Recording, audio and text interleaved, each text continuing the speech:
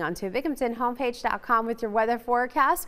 Our weather is pretty much the same Wednesday as what we had the last couple of days. In and out of the sun, the clouds, temperatures around 80, and still dealing with a few of these widely scattered showers. Not everyone gets rain, but everyone is at risk for at least 1 or 2 showers before the day's over with, and chances go up the farther east you travel into the Catskills and into Otsego and Delaware counties, and even down into Sullivan County as well.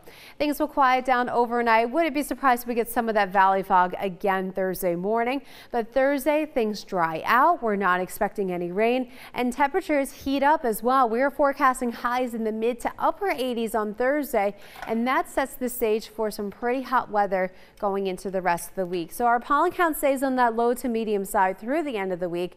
Temperatures are going up this weekend. So we do have some rain and thunderstorms for Friday, but for the upcoming holiday weekend, Saturday and Sunday, it looks pretty good. Temperatures low to mid 80s and keeping it mostly dry.